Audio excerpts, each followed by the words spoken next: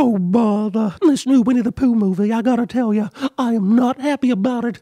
I worked very hard on maintaining an image that's befitting a beloved character who many children grew up with. And now, in Winnie the Pooh, Blood and Honey, me and Piglet are presented as murderers who became feral after Christopher Robin left for college, which is in direct conflict to what took place in that movie with Obi-Wan Kenobi. I don't know his name. The director of this film claims me and Piglet went so insane that we ate Eeyore. Now why in Sora's name would I ever eat donkey meat?